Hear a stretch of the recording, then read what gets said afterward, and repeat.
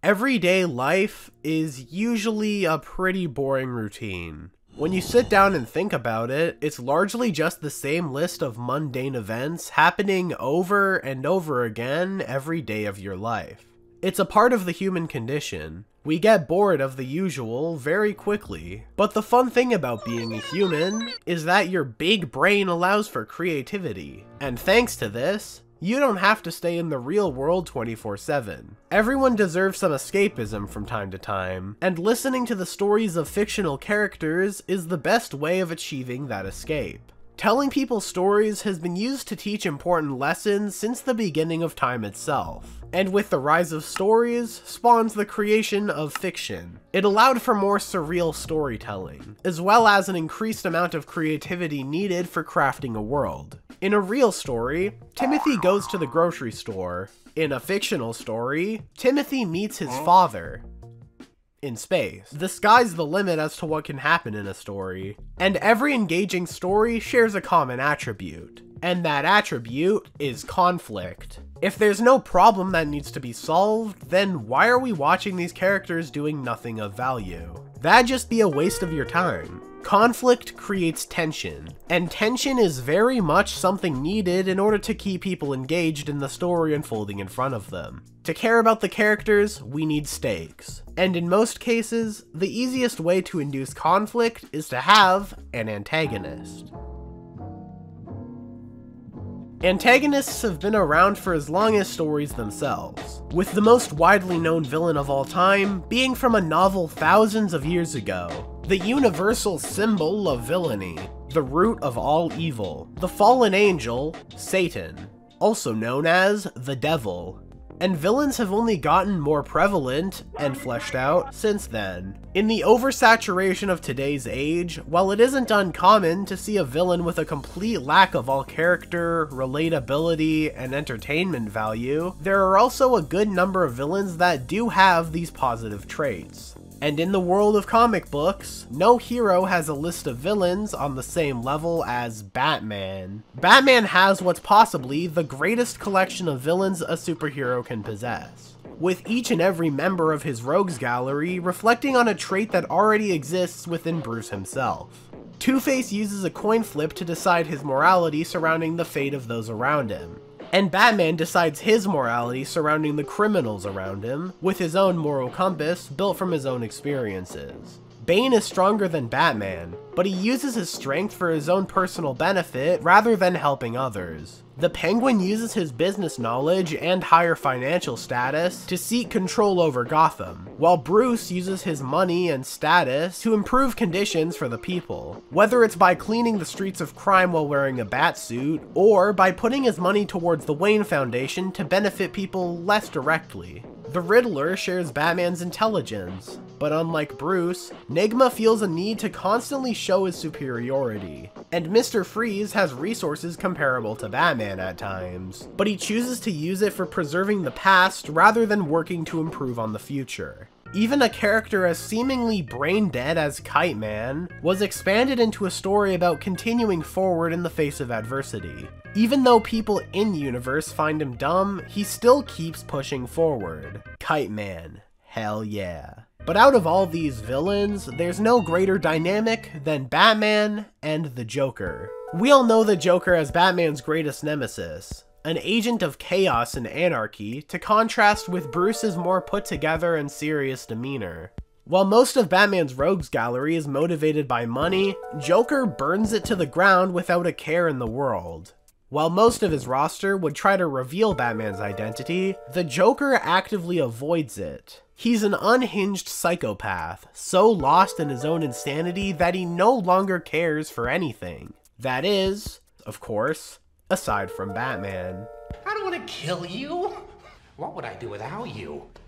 You complete me. They share a dichotomy that almost seems foreign to most standard antagonists. Throughout Batman media, there's something that seems to be alluded to time and time again. Is Batman the alter ego of Bruce Wayne, or is the multi-billionaire playboy Bruce Wayne the persona of Batman? The Joker is by all counts insane, yet he knows Bruce better than anyone ever could. They've both had to suffer through horrible events, but they end up in similar yet completely different situations because of it. Joker gets fucked over by society, and Batman can only exist because of it. In most stories, the dark, brooding, ominous figure in the shadows would be the villain, but instead, we have a brightly colored clown who makes people literally laugh themselves to death and blows up hospitals. In terms of hero movies, there's rarely ever as interesting of a dynamic. In the modern day, while superhero movies are at an all-time high, it's not uncommon to see supervillains being more surface level than ever, often falling into a common trope.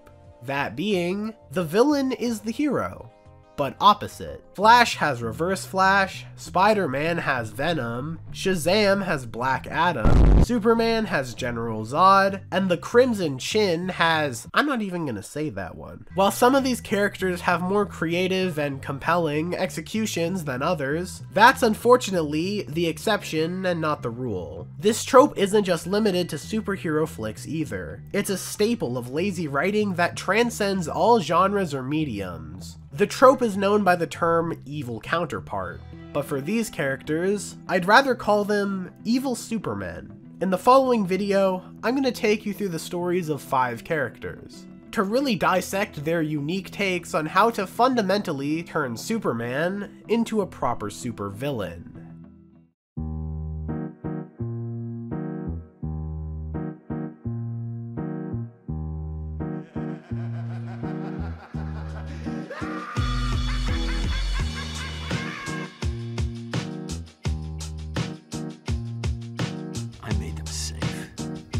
Shielded them.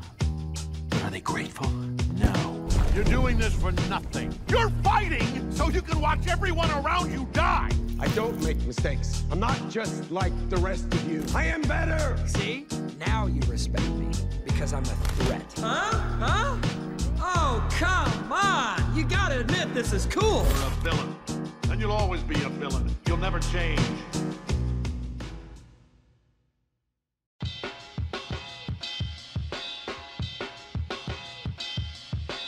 Batman is rather infamously known for having a plan to kill any member of the Justice League if they're to ever turn evil and put the world at risk.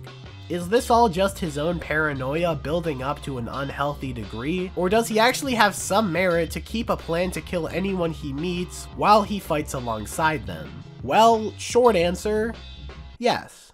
Heroes turning evil isn't anything new in the world of the DC universe. Whether it's caused by hypnosis, other forms of brainwashing, or by other means is irrelevant. The Big Blue Boy Scout is often thought of as one of the most straightforwardly good heroes of all time, whenever he isn't on the cover in the 1950s. But what would happen if he'd ever be driven to go down the route of villainy? Well, we get to see that in action in the hit 2013 video game and comic and movie Injustice: Gods Among Us.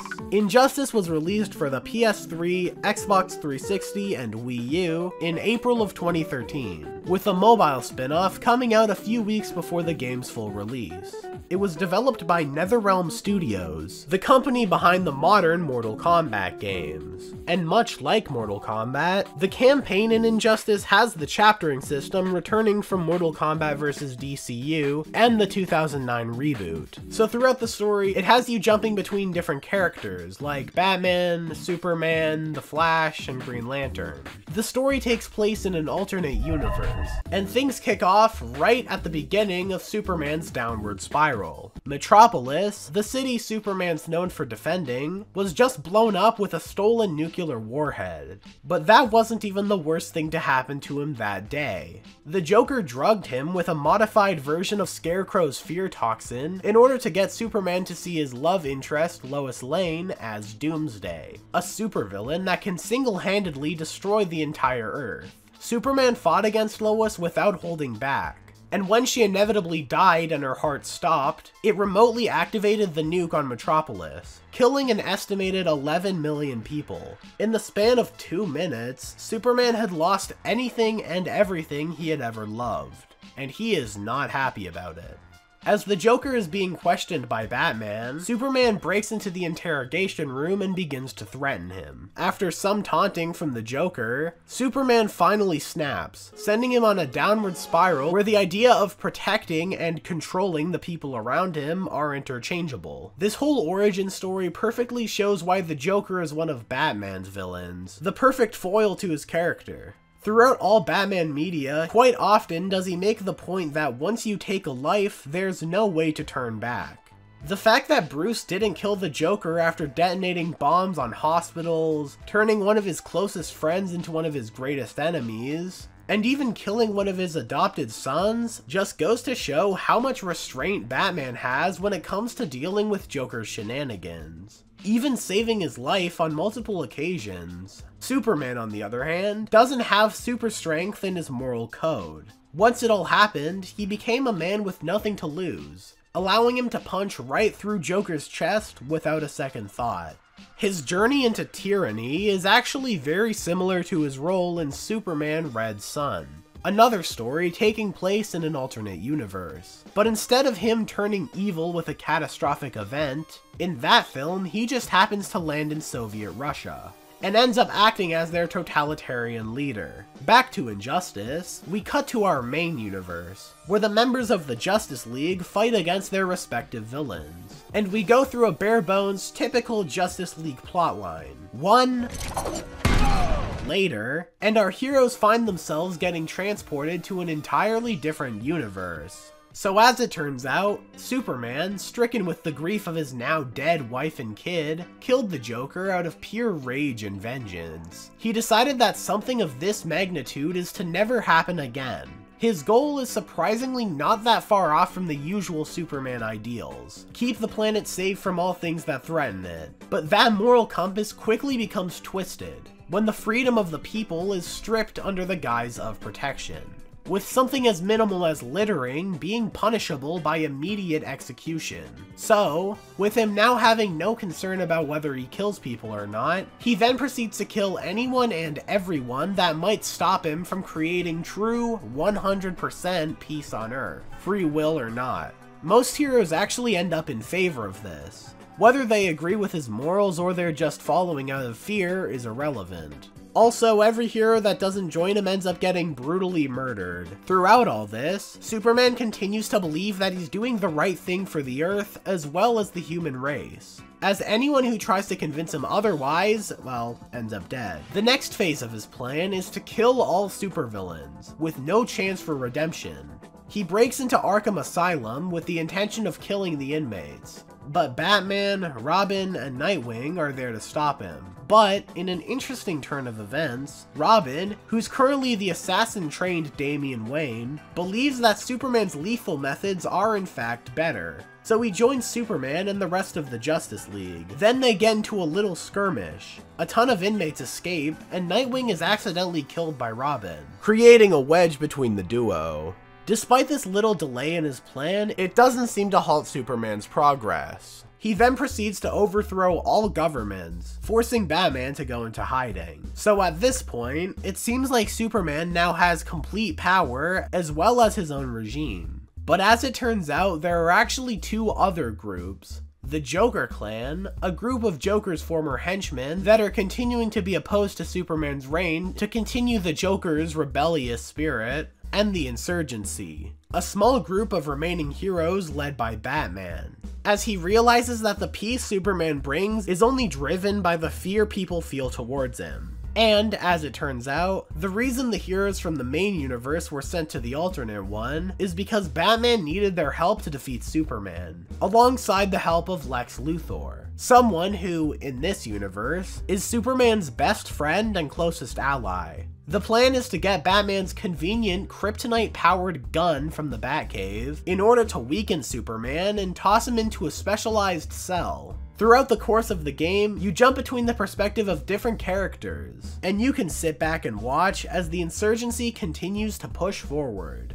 That is, until Batman gets captured by the alternate universe heroes and taken to the prison on Stryker's Island. So the alternate universe Batman goes to get the kryptonite gun to deal with Superman, but Black Adam shows up and destroys it, so now it needs to be repaired. Superman sees what they're doing, so he announces that Batman will soon be executed. The way Superman runs his worldwide empire is with fear. He tells them what to do and they do it. But that doesn't make him a good leader or commander. His troops aren't actually loyal to him. They're just after their own self-preservation. And that makes them weak-willed soldiers. As the insurgency infiltrates Stryker's Island, we get a scene of the alternate universe Shazam and the Flash having a conversation about Superman's recent decision to execute Batman, theorizing that it's all just a bluff. This goes to show that even Superman's allies are heavily questioning the validity and morality of what he's doing. Our heroes then free Batman from his would-be execution, giving Lex Luthor a brief opportunity to rebuild the kryptonite gun and make his one and only attempt at killing Superman once and for all, reworking the kryptonite gun into a deadly laser. Unfortunately for him, it doesn't work, because Shazam uses a bolt of lightning to disable his mech suit. Superman breaks Lex's neck, putting an end to his former best friend. At this point, he becomes completely unhinged, even more than before, and he realizes that the people don't appreciate his protection. He brings up the idea of flattening Gotham City and Metropolis to prove a point, but Shazam speaks up, pointing out that it's, well, you know, absolutely insane. Superman responds to this by murdering him in cold blood, completely ignoring the fact that 10 minutes ago, Shazam was the one that saved his life. And also, that he's a literal child. So, seeing a kid getting murdered in front of him, Flash also realizes Clark's steady fall into insanity. So he goes on a little redemption arc of his own. Betraying Superman's regime, he meets up with the insurgency, and he tells them what's been going down. They come up with a new plan, since Lex failed on his mission. The alternative? To send the original, good Superman to fight against the evil one. Speaking of the evil one, now he's destroying Metropolis.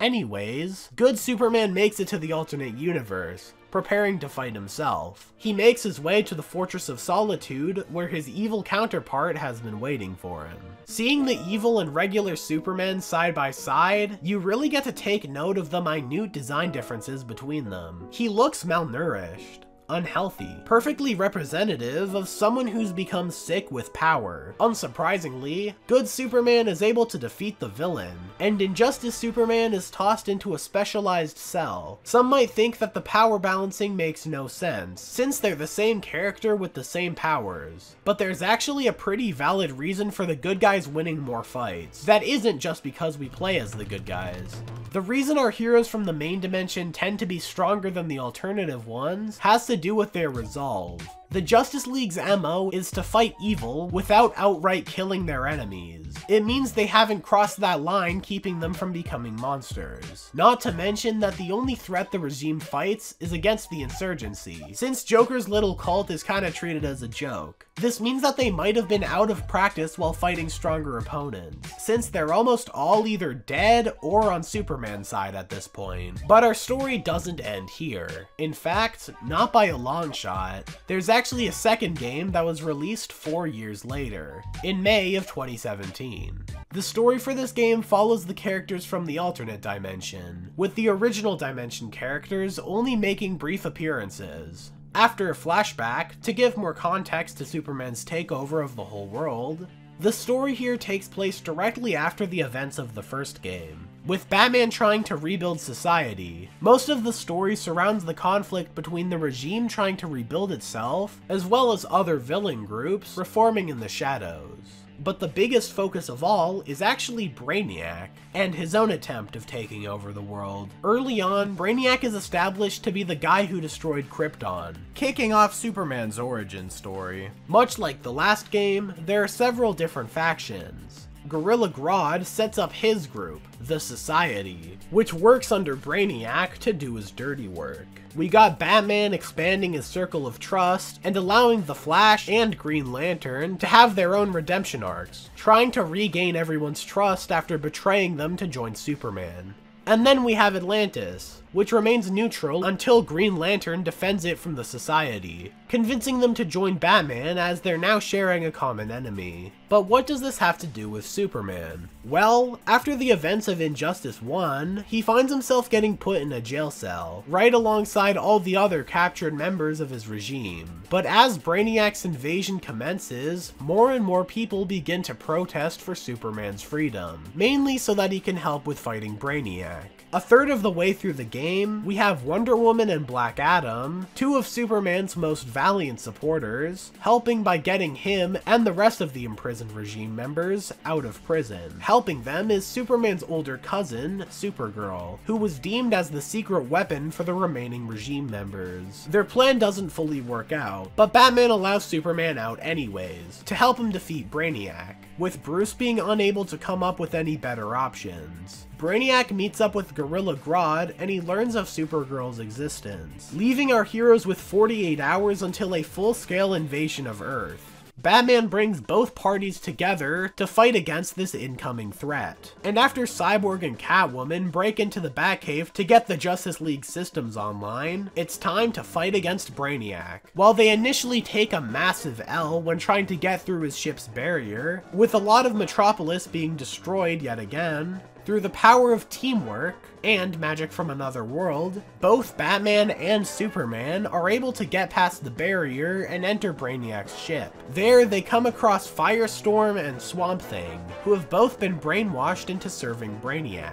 They're freed, and Brainiac gets defeated by the heroes. But now that the main threat has been taken care of, to the surprise of literally no one, Superman and his gang fight once again to take control of the entire planet. But this time, the forces on Superman and Batman's sides are fighting on equal terms. Batman was prepared for this, with him now using a kryptonite-infused batsuit, and with it, he's able to overcome Superman's powers and win the fight. Canonically, the game ends with Superman being trapped in the Phantom Zone, a place where only the fiercest of villains are left to rot. However, in an alternate ending, you could choose to play as Superman during the final battle, and Superman's forces wind up overthrowing the entire insurgency, throwing Supergirl in a cell and hoping that someday she'll come around and join them. He also turns Batman into a mindless drone, using Brainiac's advanced technology. That way, there's no possibility of Batman ever usurping him again. In Injustice, Superman shows what happens when you don't move on from a tragedy, with him in this constant song and dance of literally trying to take over the world. You'd think that after it doesn't work out the first time, he'd finally quit, but he just doesn't care. If he just actually grieved over Lois Lane, he'd be able to move on, instead of going on this whole vengeance-induced genocide of all villains while he's quite literally becoming one himself. The character of evil Superman shows why normal Superman's character is so important. The original Superman is someone who exerts a lot of self-control, humility, and empathy, all of which are things you need when you have the level of superpowers that come with being Superman. When you take those morals away, you have someone with a whole lot of power, but without any self-control, and that's what leads him to lose to the original, as well as the more reserved Batman. I guess, in this case, the worst thing you have to fear is yourself. He was right, you know. About what? Put in the same position, I might have done the same thing. We never know what we're truly capable of.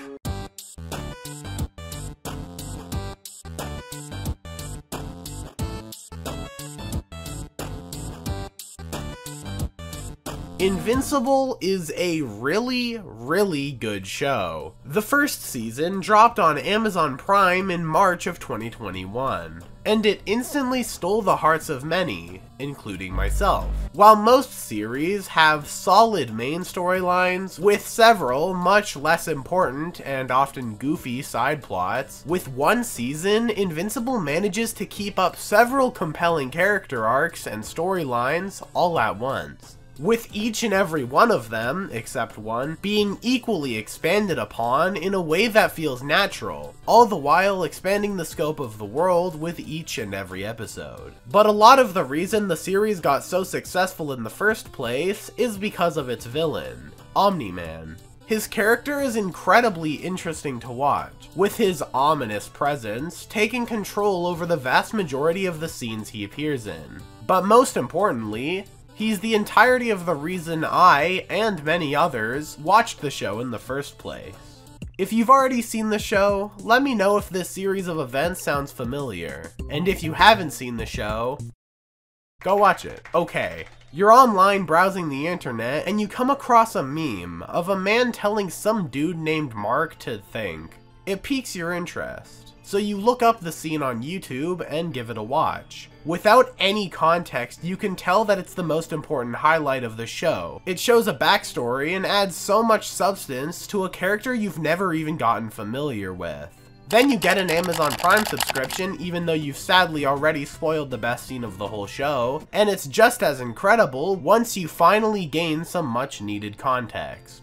The series starts out by showing off the main defenders of the Earth, the Guardians of the Globe. Their main goal is to serve as the primary protectors of Earth if something bad goes down. Their mission here is to defend the White House and protect the President from an attack from these two supervillains, known as the Mauler twins. The reason it's here is to show the character of the Guardians, as well as their relationships with each other. As you can see with some of their names, Martian Man, War Woman, and Darkwing, these characters aren't exactly original, with the team itself being an obvious stand-in for the Justice League. But someone who isn't in the group is this world's version of Superman, Omni-Man. Each and every one of the Guardians have their own personal struggles in their day-to-day lives, aside from being superheroes. Most of them have alter egos and have to work on their own personal occupations, as well as saving the world. Red Rush has to balance being a superhero speedster with him having a girlfriend. He perceives time as incredibly slow, so much to the point where a conversation as short as 10 minutes ends up feeling like several hours. And the other Guardians have similar issues. War Woman is the higher up at a major company and has to deal with the stresses of that. Green Ghost is a photographer, and Martian Man has an ET-like friendship with a little girl. They all have their own things outside of hero work, which fleshes them out on a personal level. Then we get to meet our main character. Mark is your average college student. He's got some friends at school and a job at a restaurant, not so creatively called Burger Mart. But the thing that separates Mark from your average kid is the fact that he's the son of none other than Omni-Man himself. One night, he finally unlocks his powers, after accidentally throwing a trash bag into the stratosphere. He tells his parents, Debbie and Nolan offers to teach Mark how to be a true Viltrumite, an alien from another world tasked with keeping the world safe. They start training and things go pretty well. All in all, Omni-Man seems like a pretty nice guy. Oh, golly gee willikers, he's killing each and every one of the Guardians! But why? Why is he doing this? Is he mind controlled? This is the first time we get to see the true Omni-Man. Someone who couldn't care less about Earth since it isn't his original planet. As early as the end of episode 1, we're shown this darker side to him. Someone who literally killed the entirety of the team consisting of what appeared to be his closest friends and allies. But really, while he had always acted friendly towards them, he was always carrying a dark truth. It turns out that Viltrumites are actually a little bit different than Nolan had led us to believe. They're a species of perfect beings because of selective breeding. Only the most perfect survive, and anyone who couldn't achieve that is killed. The real reason that Omni-Man was sent to the Earth is to single-handedly force it into joining the Viltrumite Empire. And by killing the Guardians, he was able to significantly reduce the Earth's defenses. But to reliably take them all out, it was easier for him to gain their trust and then betray it. The uncovering mystery as to who killed the Guardians is the crux that drives the first half of the season, with us, the audience, already knowing it was Omni-Man, making every scene with him and another character alone incredibly stressful to watch, especially as he and Debbie begin having more and more arguments. This all comes to a head at the end of episode 4, when both Cecil, head of the Global Defense Agency, and a demon detective named Damien Darkblood are well aware that Omni-Man was the one who killed the Guardians. And after learning the truth about Omni-Man, explained at the end of the series, it adds a whole extra layer of context to his actions throughout the story. While he succeeds in killing the Guardians, Omni-Man ends up in critical condition, which leaves Mark in a position where he can finally step up and publicly become his own hero. His first real mission is also a serious crisis. These aliens, called the Flaxians, are invading the Earth. Mark tries his best, but quickly realizes the reality of the danger being a hero brings, and the amount of people he has to watch die. Luckily, Nolan recovers back to near perfect health. On his way out of the hospital, he very forcefully asks to have his suit back, so that he could hide his bloodied up supersuit, stained with the blood of his former colleagues. He then takes care of the Flaxian threat, by going through their portal and destroying their entire planet, but not without saying the line, Earth isn't yours to conquer.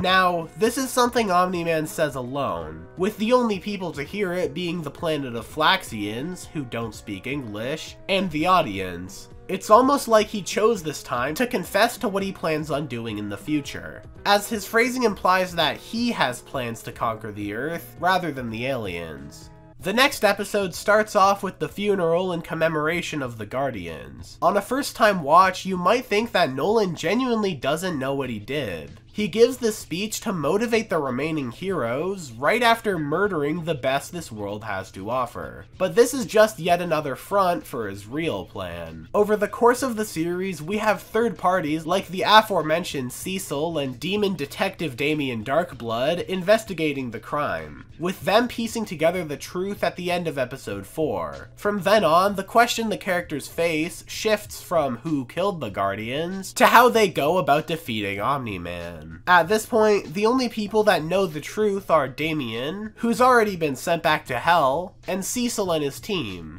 who are currently stumped with what to do. Another reason why I love this show so much is because of how much stuff has been set up with the characters. Damien Darkblood has an insanely cool character concept. He's a demon who's escaped hell, and every case he solves gives him more time to stay on Earth. The show portrays this without a single generic flashback, just with natural conversations he has with Omni-Man and Cecil. Mark ends up meeting Titan, a former villain who was stuck with working for a massive crime boss only known by the name of Machine Head. Another incredibly cool character and one of my favorites. Titan convinces Mark to help him take Machine Head down, but because of an upgrade Titan stole for him earlier on, Machine Head now has the ability to predict the future to nearly perfect accuracy. And paired with his bodyguard, Isotope, having the ability to teleport him out of danger, he's a pretty difficult foe to fight against. Predicting that Titan and Invincible would show up, he was able to pay a ton of money for all sorts of the most deadly and powerful supervillains to defend him. One of those men is an intergalactic warlord known as Battle Beast. Battle Beast beats Mark to near death, after almost killing both Black Samson and Monster Girl, two members of the newly recruited 2nd Guardians of the Globe. But as it turns out, Titan was actually able to make a deal with Isotope, convincing him to betray their boss as well, with Titan ending up taking the position as boss for himself. After the premises are secure, Cecil and his men enter the facilities and get a blood sample from Mark, hoping that finding a way to destroy it would also be the answer to defeating Omni-Man when the time comes. After enough time passes, Debbie, Omni-Man's wife and Mark's mom, becomes wise and learns the truth about what happened to the Guardians. But the question of why still lingers.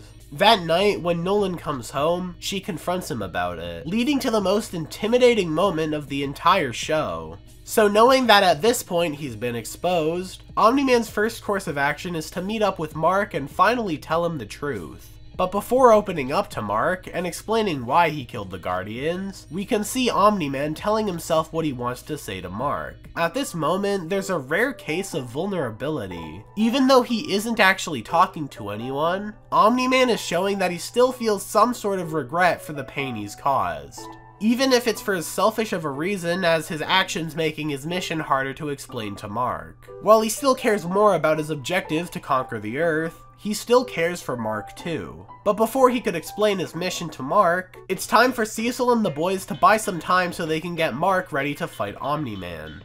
They hit him with a bomb, then a laser coming from a satellite. Then they put him through a gauntlet featuring a lot of the antagonists we've been seeing throughout the season. He fights cybernetically enhanced soldiers, a genetically enhanced version of a Japanese kaiju, and even the previously dead Guardians member, the Immortal, after he's brought back to life by the Mahler twins. With his immense strength, Omni-Man is able to overcome each and every one of these obstacles, showing minimal damage all the while. His entire fight with Immortal was recorded, with the whole world now being able to see Omni-Man at his worst. Mark witnesses this firsthand after helping Nolan fight the kaiju. Now we finally made it to the end of the season, with every earlier plot point, no matter how little, being expanded upon and concluded, while also bringing up plenty of points to expand upon for the next season. In the 8th and final episode, where I really come from, we get to follow Mark as he steps forward and finally confronts his father. The battle is intense. Straight off the bat, it's made very clear that Nolan always had the upper hand. And once the fight really kicks off, well, let's just say there's a reason that the title text gets progressively bloodier as the series continues. For most of it, there isn't even an actual fight being had. It's just Nolan forcing his son to watch people die in a vain attempt to get Mark to understand that human life is meaningless. This fight makes you lose all sympathy for Omni-Man's character. Even after killing the Guardians, while he was still threatening at times, he was generally a kind figure. But with this fight, he's no longer a secondary main character, but instead, a full-blown evil supervillain. And once he's done holding back, Omni-Man beats Mark to a bloody pulp with full intent to kill. Throughout this series, Invincible gets the life beat out of him time and time again, with each and every interaction leaving him closer and closer to death. And this time, it's no different. During the bludgeoning, we get a flashback to a baseball game taking place during Mark's childhood, where we can see Nolan and Debbie watching a young Mark play the game. Nolan remarks that watching the game is pointless, a waste of everyone's time. But as they continue watching, Debbie gives him a little lesson about being a parent. Mark hits a home run, which makes Nolan feel genuinely proud of his son. It's a touching moment, and when intercut with the present, it creates such a dramatic parallel. But more importantly, it gives us a much needed break from the beatdown to remind us, and Omni-Man, that, like it or not, he's still fallen victim to the same human emotions as everybody else. It's incredible, really. With this one scene, Omni-Man doesn't only regain what makes him so fun as a character, but it also adds a whole other layer of personality to him. Never have I ever had a series hurl me down a roller coaster of emotions in the way that this finale did. And it isn't over yet. Omni-Man continues to desperately point out how everything in Mark's current life will be but a fraction of the past, as he'll go on to live for thousands more years to come. Then he finally hits Mark with the ultimate question. What will you have after 500 years? To which Mark responds, You, Dad. I still have you. This is the thing that makes Nolan realize, even though Mark is fighting with him, that he still cares dearly for him. This makes Nolan snap back to reality, and he realizes what he's done and what he's about to do. Nolan takes off, not being able to kill his one and only son. As a character, Omni-Man was specifically designed to look both friendly and intimidating depending on the situation, or what part of the story we happen to be in. By the latter half of the series, every interaction Nolan has keeps you on the edge of your seat with suspense, even when he's not necessarily planning to do anything. The showrunners really know what they're doing when it comes to character deaths as well. It knows exactly which characters to kill off and which characters get to survive for the next season. It knows when you want someone to survive and when the character is unimportant enough that they can afford to kill them off. The show plays around with this constantly. As the main character, Mark has automatic plot armor because, well, he's the main character of the show. No matter how many times he gets his ass kicked, you know he's gonna get back up, because he's invincible. But for every side character, except her, you actively fear and pray for their lives, since there's no guarantee that they're gonna get more screen time and development. They don't want to waste the potential from a single character. Even though the Guardians die early on, we get to learn more about them through those who survive. Omni-Man isn't necessarily just an evil Superman. He has several elements that make him more fleshed out than just a pure evil tyrant. The Viltrumite code of operations does make a fair amount of sense, but you can still root against him for it. Seeing his choice to spare Mark at the end of the season possibly shows an important turning point in his character, showing that, for once, he finally cares for the life of his son over the duties he's received from his fellow Viltrumites. And I'm sure more interesting things are coming up in seasons 2 and 3. I'm happy Invincible is getting the attention and credit that it truly deserves, and I'm very excited for the second season, and how it'll expand on the characters. But for now, while we wait for more Invincible, let's look at another series that's also on Amazon Prime. Everyone just relax. You don't speak for us! You don't speak for us! You don't speak for us! You don't speak for us! You don't speak for us!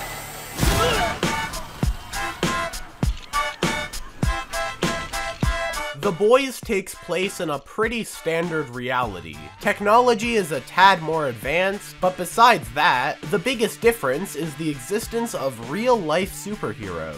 But in this series, I think they're a little too real. The most popular superheroes are owned by a monopolistic company that sucks out all the morals most superheroes would stand for. You could really tell that the world of The Boys was crafted by a man who has a serious hatred towards superheroes. And that man is Garth Ennis. His idea was to create a comic that takes place in a world where superheroes are corrupt, controlled by the corporate overlords above them. And in this world, there's no hero as corrupt, egotistical, and corporate as Homelander. Being the face of the Seven, the most popular superhero group on the planet, Homelander is known for being the face of Vought International, the biggest superhero company. He's seen as the perfect being, a god, all the while still being the marketable face of the group.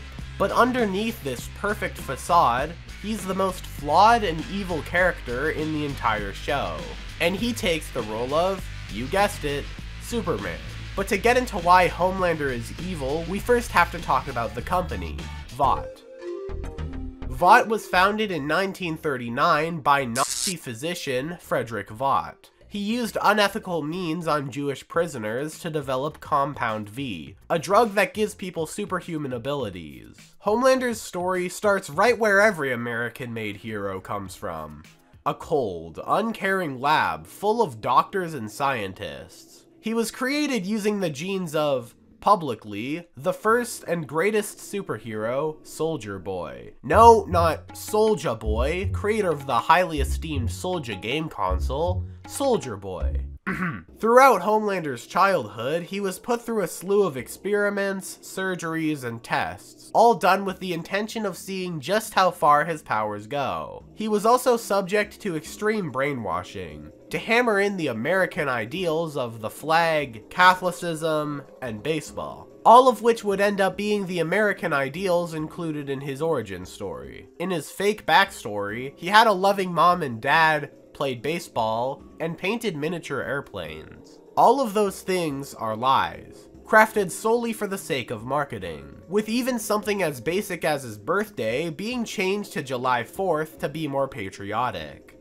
When the Homelander was added as the newest member of the Seven, he ended up accidentally being upstaged by Black Noir, who was, at the time, the most popular superhero of the group. This gave Homelander a negative first impression of him, made even worse by Madeline Stillwell telling him that Black Noir is there to make sure he isn't stepping out of line. For his first mission, Homelander, as well as Black Noir, are tasked with defusing a hostage situation involving a group of violent protesters called the Chemical Liberation Front. Not wanting to get overshadowed by Black Noir, he enters the facility 10 minutes early, and he succeeds in non-lethally restraining several of the captors. He makes his way to the leaders of the operation in the main control room. The group's leader begins to open fire on him, but he uses his super speed to take all their guns and tie them up into a knot. One of the men grabs his gun anyways, and continues to threaten the hostage, knowing that pulling the trigger will make the gun explode, causing the death of both him and the hostage. Homelander thinks he knows how to one-up him, by using his laser sight to destroy the gun he was holding.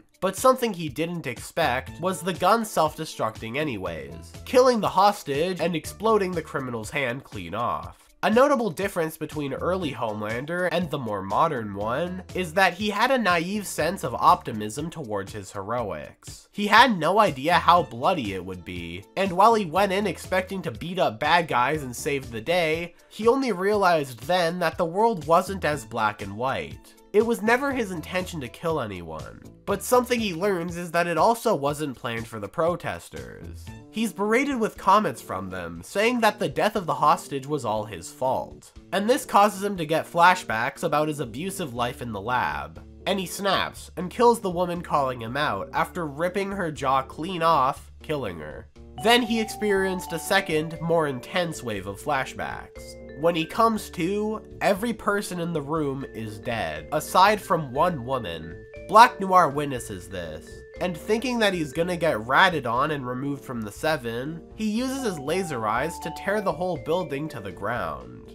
But, as it turns out, Black Noir was never planning to rat Homelander out. He snaps the remaining woman's neck to cover up Homelander's misdeeds, and he pulls out a notepad and writes something on it. Something to the extent of, "I'm not your enemy, I'm your ally," or any sort of phrasing along those lines. Presumably, he also may have given Homelander some advice relating to PR, as the next time we see him, he's telling the press that a non-existent bomb went off, and that the people are the real heroes. A line of phrasing that only becomes more common as you watch through the series. Speaking of, The Boys series follows the stories of two people, Huey Campbell and Annie January, better known in the Seven as Starlight. Huey is just your average guy in a world where there are soups aplenty. He has a girlfriend named Robin that he was about to move in with until Mr. A-Train just walks through her like a verified gamer. Huey is devastated by this, and this, as well as him meeting one Billy Butcher, he ends up joining the Boys, a group of criminals with the goal of taking down Vought and the Seven. At the same time, Annie achieves her dream, and joins the highest caliber of superhero stardom, only to realize how cold and corporate Vought and the superhero industry really is. By the beginning of the series, Homelander is already the leader of the Seven, and according to Billy Butcher in the first episode, Homelander doesn't do drugs or drink alcohol. That's because he's on a much more addictive drug: attention. Whatever Homelander does, it's always with the sole interest in getting the public to like him. Even his most iconic actions, his speeches that call the people the real heroes, are used as damage control so often because it was always the most effective method for getting people to like him by the end of things,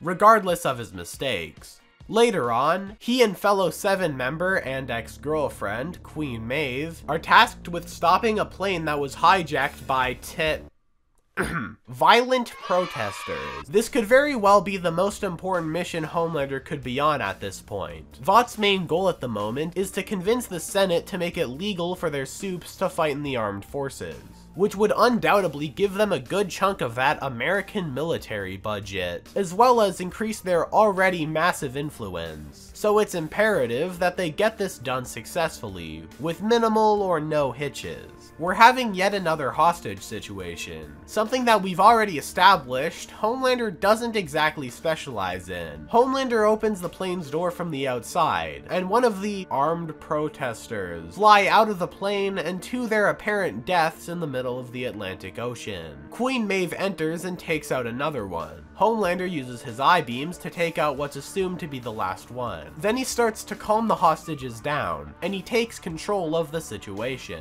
But then, Queen Maeve checks the door to the pilot's cockpit, and it's locked. She and Homelander break down the door, and there's one more guy in there. and before he could be calmed down, he shoots the pilot. Much like what happened in the power plant with the Chemical Liberation Front, Homelander once again uses his heat vision to kill one of the protesters, without thinking about the environment he's damaging, causing accidental damage to the plane's controls. The plane isn't gonna be in the air for much longer, and Homelander isn't in a position where he can save everyone, since he's in the middle of the Atlantic Ocean, so they leave, and let 123 innocent people fall to their deaths. But this doesn't impede on Vought's plans. It doesn't even put Homelander in a compromising position. Instead, he uses the method taught to him by Black Noir, and he comes up with a realistic, ulterior timeline of events. One that portrays himself in a much better light, turning his greatest failures into his greatest moments. Everyone loves a good speech, a pep talk to keep people fighting. In this case, fighting for Supes to be partnered with the government. As the rest of the season goes by, the boys continue to make gradual but important progress on taking down Vought. Huey and Annie meet up and start dating, the boys kill Translucent, and Huey even blackmails this Christian Supe, Ezekiel, into giving him info. But throughout all this time, Homelander continues to get intel on the boys, gradually getting closer and closer to their whereabouts as they make their progress. This all comes to a head in the 7th episode. Homelander calls a meeting with the 5 remaining members of the 7, as the Deep was outed for doing something not very great without consent, and Translucent was, well, killed. He brings up that Starlight was the one who allowed Huey to meet up with another Supe to keep his plan moving forward, and he uses that to call out Starlight for helping Huey get in. The entire scene, as well as any other time we see Homelander mildly upset, is insanely suspenseful. You never know when or if he'll snap and kill someone off. It's incredibly stressful, a lot like Invincible. While both Omni-Man and Homelander have these ominous presences, they also both have weaknesses, in the form of their reputations. Or rather, they had weaknesses. By the end of Invincible, Omni-Man went completely mask off about his motives. That's something that'll never happen with Homelander, so long as he cares about the opinions others hold of him. While he can still kill anyone in the world, the only real thing Homelander values is other people's perception of him. But obviously, the opinions of some people are more important than the opinions of others.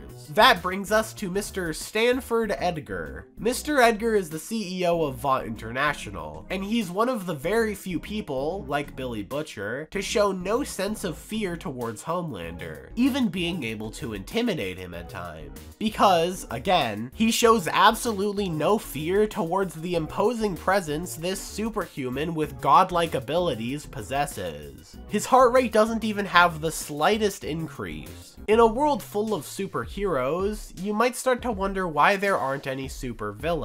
Well, since Vought uses Compound V to get the heroes themselves, there isn't any other way to get superpowers. That was, until now. It turns out that, one way or another, Compound V ended up in the hands of those armed protesters. This is awfully convenient for Vought, as this just so happened to be the time when they really needed a reason for Supes in the military. And with this new rise in villains making nuclear combat irrelevant, there doesn't seem to be another option. After it's discovered that these guys have a stash of Compound V for themselves, Homelander goes to Syria to deal with them. But here's the thing, Homelander was actually the one responsible for giving them the V. He tells this to his higher-up, Madeline Stillwell, and she's impressed. But then later that night, she has a special guest show up at her house, Billy Butcher. But why does Billy hate Homelander so much? Well, he did something bad with Billy's wife without consent, and then she disappeared. Billy breaks into Madeline's home and ties her up, placing 30 pounds of C4 all around her. Homelander arrives at her house, and they start talking. Billy didn't really have a well thought out plan for killing Homelander, and he really just wanted to hurt Homelander the way he did to Billy. Homelander responds by asking Billy if he has any actual proof that he killed his wife, to which Billy doesn't say anything. Homelander reveals that he knows the real truth, that Stillwell lied to him about some of the finer details.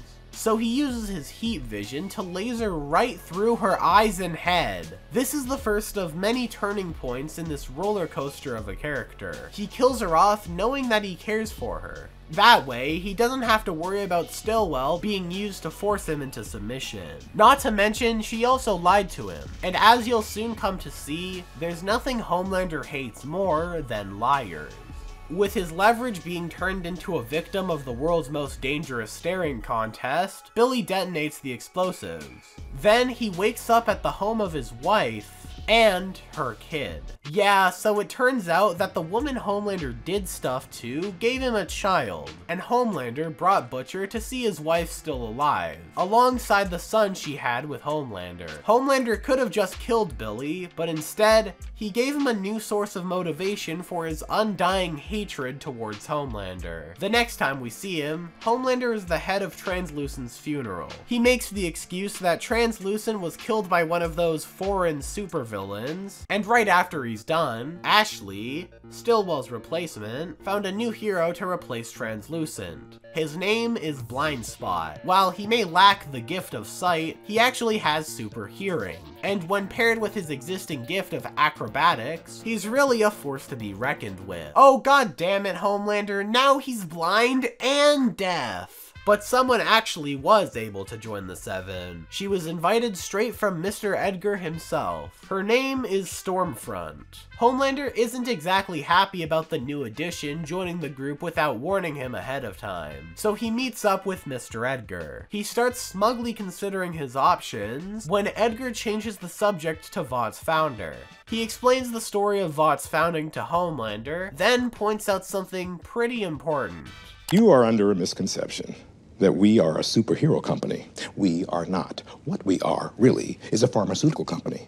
And you are not our most valuable asset. Then he goes on to point out that the little stunt Homelander pulled has the risk of jeopardizing the entire company. With one short monologue, Edgar was able to give a lecture straight to Homelander, showing no fear all the while, and even intimidating Homelander himself. He retreats from the conversation and goes to his son's house to get his mind off things. So the very next day, Homelander's ready to show Ryan that he has powers. He pushes him off the roof for him to take flight. Oh, that's not good. So that doesn't work. But after getting into an altercation with the boy's mother, he uses his newly found laser eyes to protect her. Heading back to Vought headquarters, Compound V just got exposed to the public.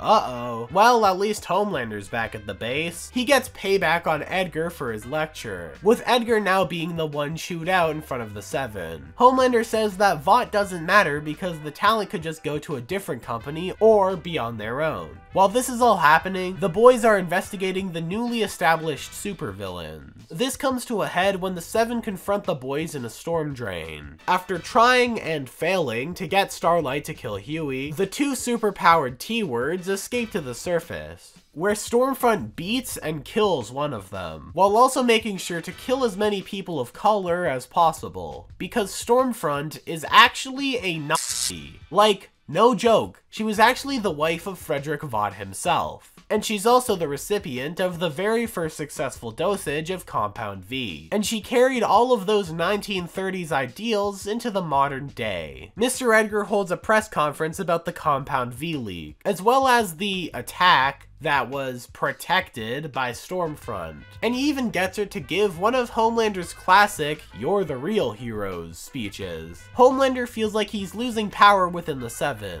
He threatens Starlight, kicks A-Train out of the group, and he takes advantage of Queen Maeve by corporatizing the fact that she's bisexual, marketing it as just her being gay. But his efforts still end up going to waste, as a video surfaces showing Homelander fighting one of the supervillains overseas. He used his laser to kill the man, then fly away. But what he didn't realize is that he had accidentally killed an innocent teenage bystander who was hiding behind a tarp. This video angers the masses, and a large protest ensues to fight against Homelander's right to remain in the military after his war crime. He shows up to the protest himself, ignoring Ashley's wishes. And he gives another one of his classic speeches to the public. But this time, it doesn't work out like you'd expect. After he tries to calm down the crowd and he talks about his experience in the military, a soldier begins a chant, "You don't speak for us," and the whole crowd joins in. After imagining himself burning that crowd to bits, he retreats by flying away. So after that whole catastrophe, Homelander meets up with Stormfront in an attempt to rebuild his reputation. She shows off some of the memes they made to artificially sway the public opinion back in Homelander's favor, and he appreciates that, and the two start dating. After a while, they eventually get to the point where he feels comfortable enough to show Stormfront his son. While they're over there, they try to get Ryan away from his mother. He convinces Ryan to leave with him, despite his mother's wishes, by showing Ryan that his surroundings are actually not real,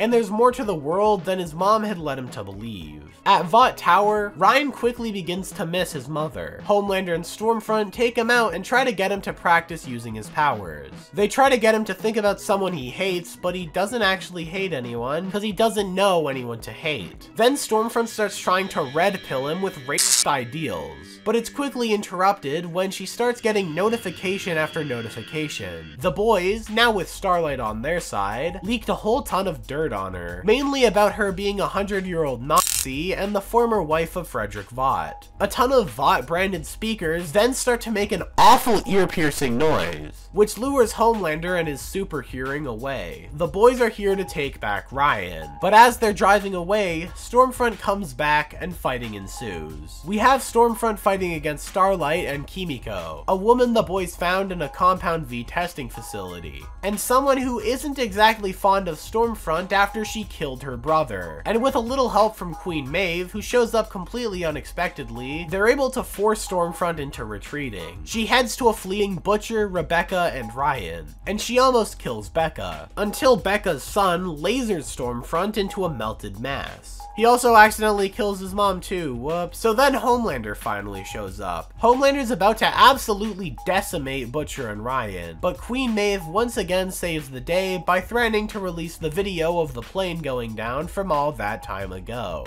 She uses Homelander's wish to be loved by everyone against him, which forces him to let them go. And after Stormfront's little expose, Homelander's reputation is worse than ever. He goes on a ton of news shows, always giving the exact same speech saying that he happened to fall in love with the wrong woman. And because of this, Edgar gets the idea to take some power away from Homelander and make Starlight the co-captain of the team, with Edgar even giving her permission to choose who fills in the 2 empty seats at the 7. Homelander is pretty upset at that, but there's nothing he could do, since Mr. Edgar holds so much power over the company, and by extension, him. Then he visits Stormfront. They have a nice conversation that quickly gets ruined after she starts talking about the master race and speaking German, weirding out Homelander and getting him to leave. Later that night, Homelander goes to the place Billy's staying at, making an agreement that someday, the two of them will fight to the death. Then, he disappears into the night, without making a sound. The next day is Homelander's birthday, and he goes back to Stormfront to get her to wish him a happy birthday, but she doesn't even respond to him. Later on, he tries to stop a girl named Chelsea from jumping off a building. He explains that her jumping wouldn't really matter because he could always just catch her anyways. But then he sees on a nearby building a news clip saying that Stormfront took her own life on his birthday. He rants to Chelsea, comparing himself to Jesus and saying that he's a god. Chelsea has a change of heart, deciding that she no longer wants to jump, but Homelander has a change of heart for himself. He forces her to jump off the building and to her death. That night, the people at Vought started the Homelander's birthday extravaganza, until a man in the audience starts to point out how his Nazi girlfriend died, obviously relating to Stormfront's death earlier that day. Starlight quickly covers for him, pointing out that everybody makes mistakes, but then Homelander interrupts her and he gives a speech. But this isn't his usual type of speech. where he apologizes and goes, "You're the real heroes." No, this speech is about his superiority over everybody else. He allows his ego and narcissism to finally, publicly come to the surface, and he reminds everyone about how powerful he really is. This marks yet another important turning point in Homelander's character. He's no longer pretending to be someone he isn't. He's telling the truth to the whole world, though in a twisted way. Starlight wants to include a Muslim woman into the Seven, but Homelander can't have that. Once again, a video of the Flight 37 incident is used to threaten him, but he doesn't care. It no longer matters if he gets exposed for the airplane incident, because once he loses everything, he has nothing to lose. This makes Homelander an even more terrifying antagonist than ever, because, in his own words, "Well, then I would have to say that you have absolutely no leverage, because I am the Homelander." Victoria Newman, director of the Federal Bureau of Superhuman Affairs and the adopted daughter of Mr. Stan Edgar, gets contacted by Mr. Edgar, and he tells her to do a press conference about Homelander's crimes. But things don't turn out quite as expected. Instead of forcing Homelander to abide by the law and answer for his crimes, she instead praises him as a hero for whistleblowing on Edgar's misdeeds. And with Mr. Edgar out of the picture, Homelander now has the means to run Vought for himself. And everyone who used Edgar for protection is no longer protected. But also, Homelander now has no one to cover for him when he makes any more mistakes. With Vought now under Homelander's command, he fires any employees that have ever said anything negative about him, claiming that he only wants team players. And because of this constant longing to be number one, he decided that he'd be the head of the company instead of getting other, more experienced people to do the business stuff for him. A few days later, footage of a man unleashing a giant laser beam from his chest shocks the public. The man on the TV is none other than Soldier Boy. Not Soulja Boy. Soldier Boy, who's often regarded as the greatest hero who's ever lived. He was locked in a Russian testing facility for the past 45 years, and had just recently been freed by the boys. But because Homelander's too busy with company work, he sends out Starlight to go look for him instead. Then he holds a private meeting with Queen Maeve. He asks her if she had ever actually cared for him during their relationship, and she responds with, "From the start, I hated you." Black Noir then comes from behind and takes her to an unknown location. Soldier Boy then has a similar conversation at his ex-lover, Crimson Countess's house. He asks her how much money the Russians had paid for him to be turned in and experimented on, and it turns out that they weren't paid at all. He tells Crimson that he loved her, to which she replied, "I didn't love you. I hated you." A neat parallel between the stories of Soldier Boy and the man who was created as a clone of him. The Crime Analysis Department, which is run by The Deep and him alone, because he fired everyone else, tracks down the perpetrator of the laser blast. And once he's in costume and shaved, Homelander immediately recognizes him as Soldier Boy. The next day, The Deep informs Homelander that Black Noir ran off. That shakes Homelander to his core, and results in some serious self-doubt. Throughout the series, Black Noir has shown zero emotion towards anything outside of one time. So if Soldier Boy just reappearing got him scared enough to run away, then that says a whole lot about who Homelander's about to be dealing with. They meet up at the inside of the now destroyed house of the TNT twins, two former members of Payback, the team Soldier Boy used to operate, and they have a showdown. They exchange some tough blows, but it looks like Homelander's gonna take it here. But in the nick of time, Butcher shows up with his temporary Compound V drugs, and he and Soldier Boy work together to fight against Homelander. But sadly, he escapes at the last second. But even though he's not dead, he still got bruised. This is the first time in the entire series where Homelander's had any form of physical damage after a fight. And now, he still has to deal with the revelation that he can still die. One night, Homelander receives a call from Soldier Boy. He says that he's found out Homelander is his son, made in a lab from his own DNA. He says that, had he known that sooner, he'd have wanted his own son to have the spotlight more than anything else. The next morning, Black Noir comes back to the base. While Black Noir sharpens his sword, Homelander comes up and asks what his father was like leading his old team. Noir doesn't exactly give all too positive of an answer, insisting that Soldier Boy must be killed. And it's revealed that Noir knew that Homelander had a father throughout all this time, and purposely kept the truth from him. Homelander responds by punching a hole straight through Black Noir's chest. After all this time, Soldier Boy makes it to Vought Tower. They're about to fight when Homelander shows Soldier Boy his grandson, showing that Homelander isn't Soldier Boy's only living family member. While he seems to be responding positively to it at first, we quickly find out that he really thinks Homelander's weak and pathetic.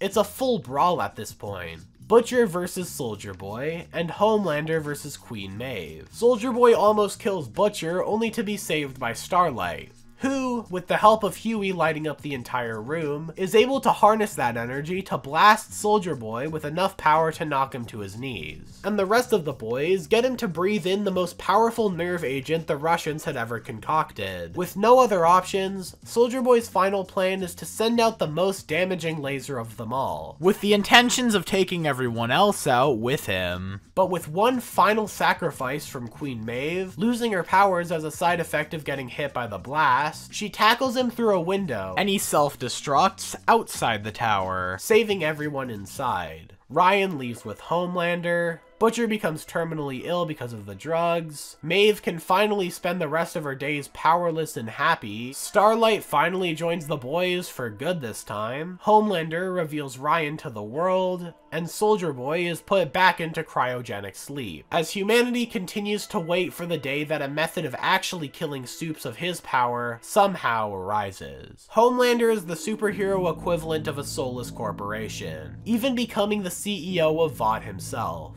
While he had started out with some semblance of compassion or humility, he quickly became the emotionless machine that the doctors in the lab wanted him to be. Since the beginning, every time he causes something bad to happen, he speaks like a lawyer or a politician. Or at least, he did. Regardless of what Mr. Edgar thought before, Homelander is the face of the company. Homelander is Vought. With Compound V being public knowledge, Homelander is the product. Ironically enough, all of the full-on criminal murderers known as the Boys are still morally in the right when opposed to most of the heroes at Vought. If anything, the Supes have killed more innocent people than anyone else. They've killed so many criminals that it doesn't even faze them when they kill someone who isn't one. Homelander embodies everything wrong with the corporate superheroes depicted in this series. He's the exact antithesis of Omni-Man. While the characters are similar at first glance, Nolan's motives are at least for the greater goals that his species are striving for. Each and every one of Homelander's actions are to benefit one person, himself. Anything he does that seemingly benefits someone else always has some sort of ulterior motive to benefit him. His reputation, his position in the Seven, his wins. Everything that happens has to revolve around him. I guess that's what happens when you're born with so much power no one can oppose you. I am curious. What did you give her? A little respect, Stan. Now you respect me, because I'm a threat. I don't need you.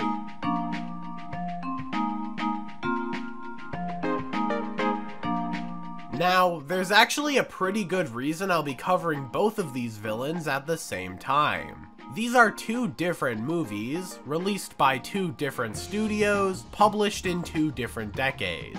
But they both share similarities with their most villainous characters. They both start one way, then change into another as the story progresses. Megamind is a bad guy gone good, and Syndrome is a good guy gone bad. Let's start with Syndrome. Buddy Pine started out as a brilliant young mind, and a super fan of Mr. Incredible, being his #1 fan and the head of his fan club. Even though he never had any powers of his own, he wanted to join his favorite super in keeping the city safe.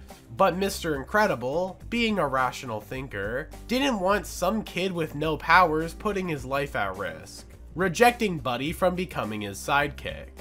In a typical story, Buddy would be the protagonist. He's an underdog who just can't seem to get his way, no matter how hard he tries to overcome the hurdle of him not having any powers. But instead, things go in a completely different direction. Even early on, Incrediboy had a high enough intellect and a knowledge of mechanical engineering to build rocket boots and other gadgets when he showed up to fight Bon Voyage with Mr. Incredible, demonstrating that, despite him having a lack of powers, he could create gadgets to substitute that. But Mr. Incredible wasn't having any of it. He actually had to let Bon Voyage go in order to ensure the safety of Buddy, turning him into the police and telling the officers to take him to his mother. With that, Buddy's perception of Mr. Incredible had been shattered beyond repair. All of his idolizing and worshipping has all turned into hatred. 15 years go by, and Buddy's doing pretty well for himself. Despite being rejected by Mr. Incredible, he's able to use his gifts to make some good money as a weapon designer. But that hatred for Mr. Incredible never faded away.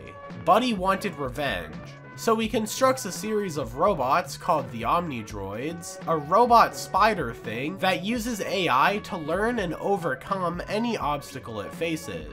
He uses his agent, Mirage, to send several supers to fight the robot, lying to them, saying that it got out of hand in order to make the heroes fight it. Any heroes that fought the Omni-Droid would end up dead, and those that lived wouldn't by the next iteration of the robot.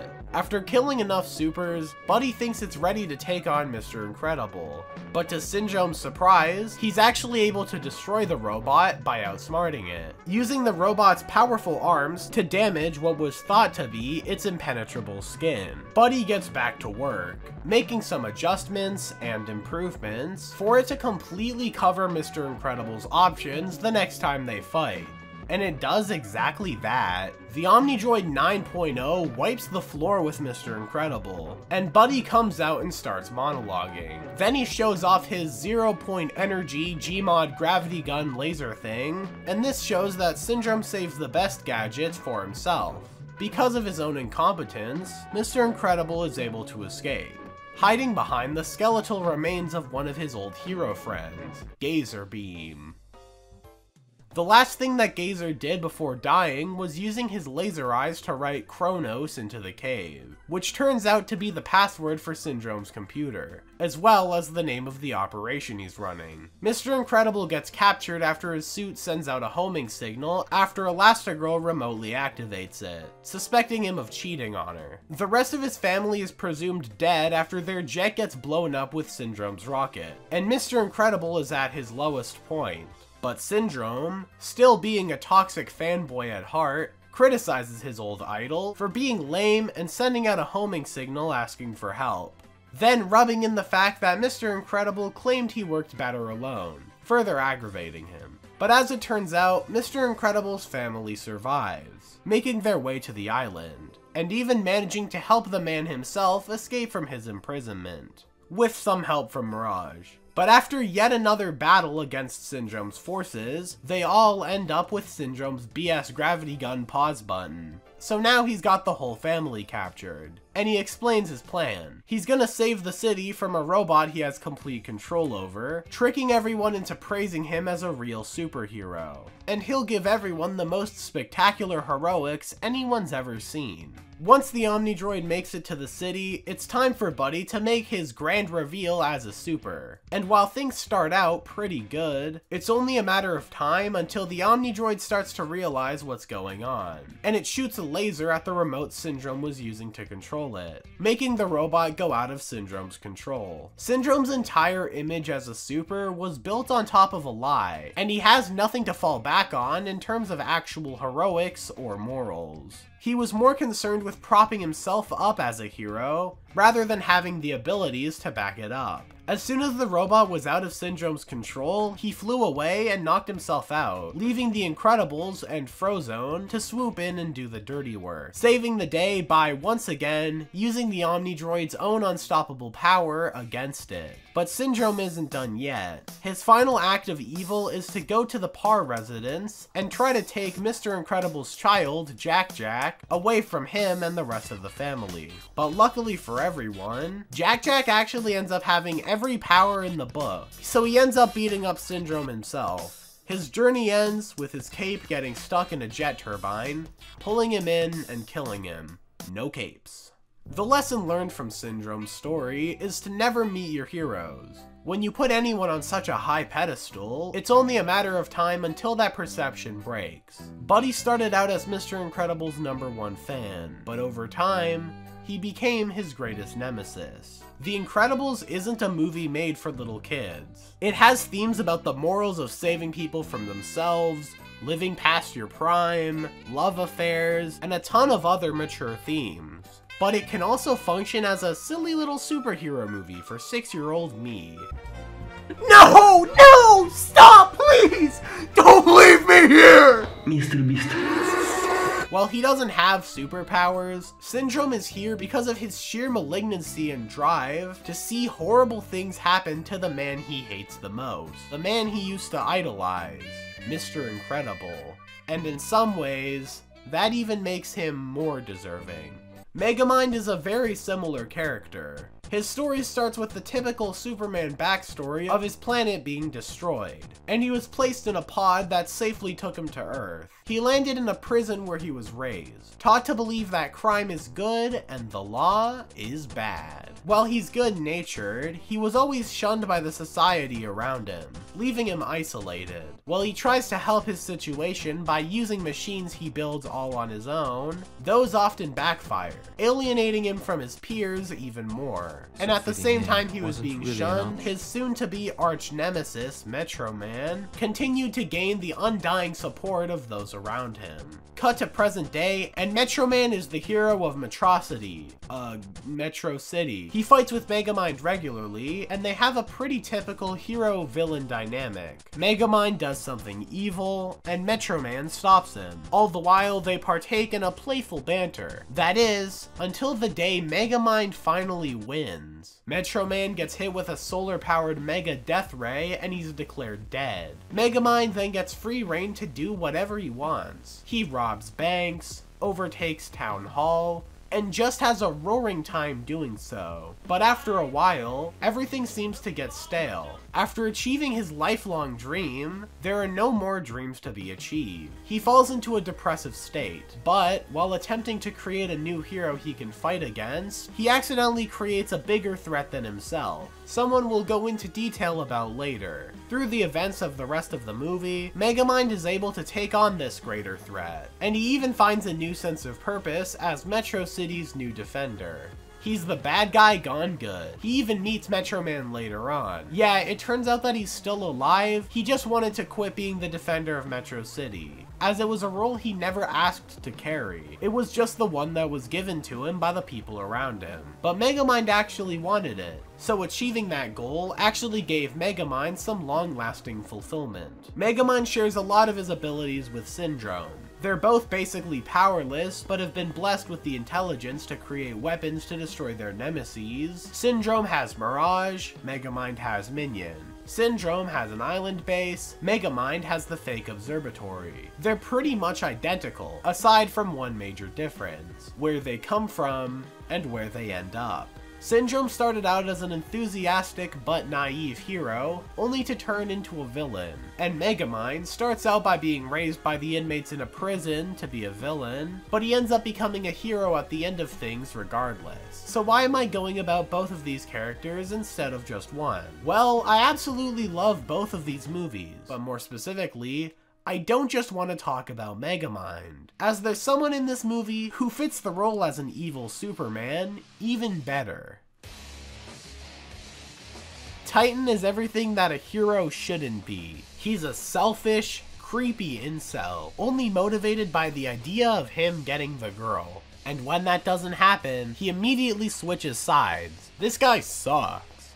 But before we get into detail about Titan, we first have to talk about where he came from. On the same night Megamind's planet was going to be destroyed, so was another planet close by. And it looks like the other planet had an escape pod of their own. Metro-Man also landed on Earth, but instead of landing in a prison like Megamind, he instead landed in a rich household, with parents that were financially wealthy enough to let him do whatever he wanted. This, obviously, made him pretty spoiled, and gave him a massive ego. So later on, after Megamind killed him, and he felt sad about not having a purpose, he decided to create a successor using Metro-Man's DNA. Through an unfortunate coincidence, he accidentally gives this power to Hal Stewart, someone who doesn't deserve this power, to say the least. Regardless, Megamind decides to train him to be a hero anyways, using a disguise pretending to be his space dad. After some training, Megamind finally gives him his suit, and his superhero name, Titan. But after he fails to make a good impression by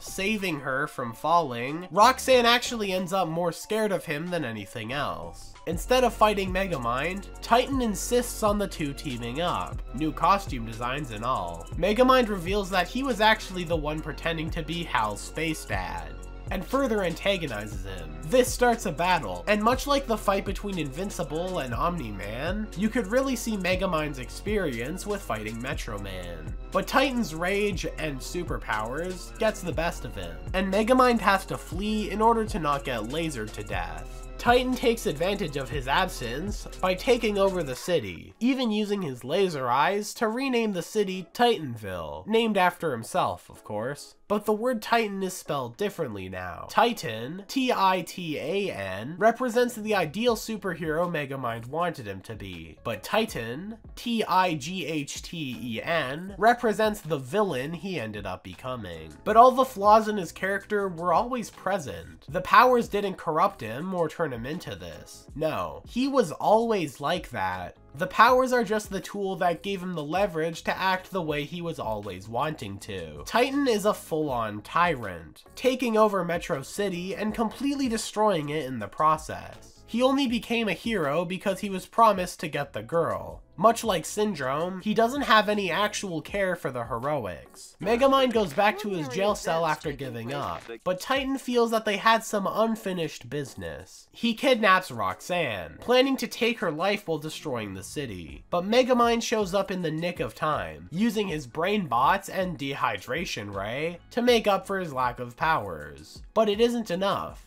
and he ends up injured. Titan attempts to finally kill Roxanne, but then Metro-Man returns, and Titan gets scared off and never shows his face again.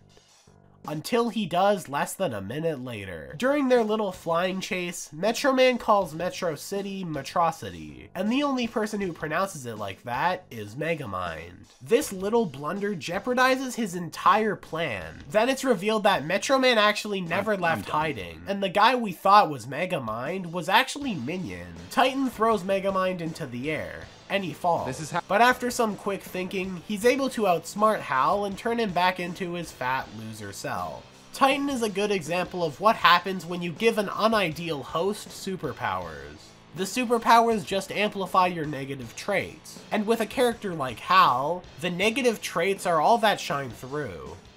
Each and every one of the characters in this video have a unique and distinct way of making an evil version of Superman. And I threw in some other characters too. Villainy can be portrayed in a wide variety of different forms. Whether it's taken more seriously or used as a joke, how threatening the characters become over the course of the story, and most importantly, above all other factors, how do they contrast with our protagonist and expand on the world of the media we're viewing? Powers versus tools, strength versus emotion, ego versus vengeance, fanboy versus idol, and incel versus evil. Each and every one of these matchups portray a unique dynamic. While some of them have similarities, there are no direct evil counterparts to be found. I hope that someday, villains of this level will be the standard. But until then, we just have to keep praising the villains that do it right. Injustice Superman and his global takeover, using other people's fear of him to his advantage. Omni-Man, and a global takeover of his own, using his brute force to either scare people into joining his empire, or to destroy anyone who opposes him. But those principles are subject to change over time. Homelander, using his own intimidation in order to keep people in line to satisfy his grandiose sense of self, and Syndrome and Megamind, once again showing us how people can change their own beliefs over time, as people grow and mature, or if those grow to harbor resentment towards their heroes. These are truly some evil Supermen.